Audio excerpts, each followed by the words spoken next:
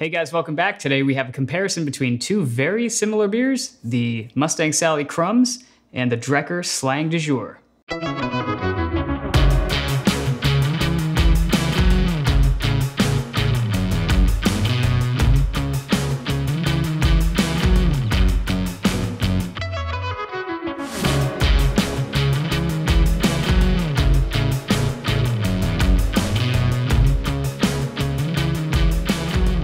So both of these beers are kind of holiday inspired, sort of pie beers, I guess.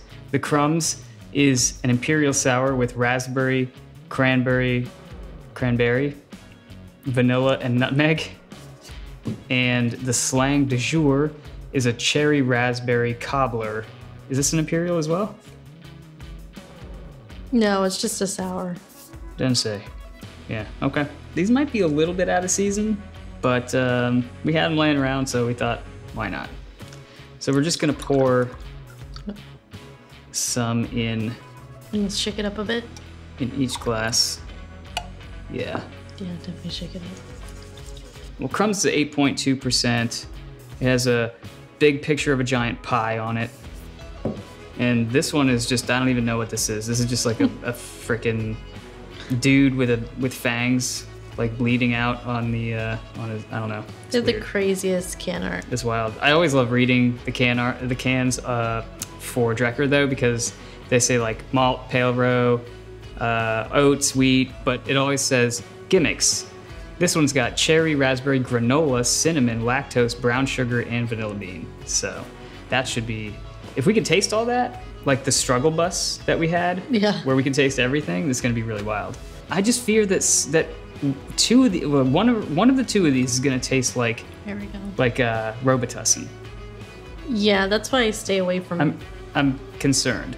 Berry flavored stuff, because you're right, they end up tasting kind of medicinal. But I don't know. We'll give these a shot. They're pie inspired flavored beers essentially. So let's take a nose on the Crumbs first, and let's see what we're getting into here. Ooh, that smells tart. Tart. It smells tart.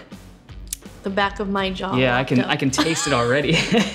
It locked up as soon as I smell that cranberry. Oh man, yep, that's gonna be tart as hell. I do get that like sort of berry note in there. Mm-hmm. I'm definitely getting like a cranberry cocktail juice. Yeah, it's almost like that, almost like that ginger ale flavor, the cranberry ginger ale. Mm-hmm. It almost smells like that. Yeah, that's gonna be tart. I feel like that's gonna be tart. Or like the ocean spray stuff, yeah. Yeah, exactly. A little sweet too. That one's really sweet. This one, oh, cinnamon. I smell cinnamon, like Gramminess, like that graham cracker. I smell like the buttery kind of like pie crust with like cinnamon in it, and with like an added touch of raspberry. That smells delicious. That does smell good. That smells like a pie. Yeah. Yeah, there's a little bit of sweetness, but it's like a more, it's more in your face it's like a more intense sweetness. Okay, so let's dive into Slang de Jour. Cheers. Cheers. Oh. That's delicious. Yeah, the first thing I get is this really intense cinnamon. Tastes, yeah, like a cinnamon. Exactly that. Yeah. Almost like a raspberry pie with like streusel on it. Yes. It's more of like there's something sweet like there. Like a cobbler. There's something very creamy about that. I mean, there's a lot of lactose in here, I'm sure. But there's something very creamy and sugary about this one, but it's not sweet in the same sense. Do you know what I'm saying? It's hard to explain. These are hard to explain beers. But they nailed nailed that taste. Cobbler thing they were going for. Yeah, it definitely tastes like a cobbler. Streusely. And I see little bitties of like raspberries, like seeds floating in here, and just like little chunks of stuff. I don't know what that stuff is, but like it's probably all those gimmicks.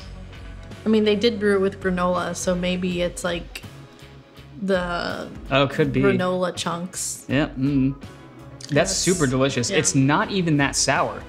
It's got this little tiny twinge of sourness, but it's I don't even know if I would call that a sour, to be honest. That's just a fruit. That's a fruit beer. I wouldn't even call it a sour. It's at most you're gonna get is like tartness, and that's solely from the raspberry cranberries. Cherry and raspberry. I get a lot of cherry. Not so much raspberry. The combo of using both cherry and raspberry, they're both berries that complement each other. And you can blend them and you can still like pick up each individual. Yeah. Well, there's like tart cherry and sweet cherry. So they probably went with sweet cherries and then raspberries on top of that. I'm gonna guess. But yeah, I get a lot more cherry in this one than raspberry for sure. So moving over to the Crumbs from Mustang Sally. I mean, again, this one smelled super tart, but you know, smells can be deceiving, we've learned. Yeah? Cheers. Cheers. No, it's not as tart as I thought it was gonna be. It's more of a tart ale versus a sour. Yeah, so this one is much more of a traditional sour in the sense that there's not as many gimmicks, one, but two, it's got that more pungent tartness to it, almost like a kettle sour. So raspberry cranberry. So those are two very sour sort of fruits. Yeah, very tart. I expected it to be much more sour than it actually is. It's just that it smells super tart, but it doesn't deliver on that. I'm not sure I'm getting the vanilla or the nutmeg. No, not so much. And it could very well be maybe because we just had this really sweet vanilla dessert bomb before. True. But yeah, I'm not getting much of the vanilla. What I do get is this pronounced sort of carbonation that hits right as you sip for the first time. That's the first thing I notice is like, it's very bright. Whereas this is like more earthy, if that makes any sense. I mean, I'm trying to describe it in terms of like an IPA, but really this one has like a lot more body in it, and it's got like this really thick, dense complexity to it. Whereas this one, much lighter, drinkability-wise, as well as just ingredient list.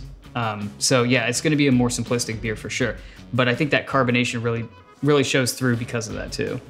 And it's also a very like clear beer for the most part. Oh yeah, comparing these two, like, you know, that's... I mean, one you can't, there's no way you can see on the other side of the glass. It's so dense and foggy.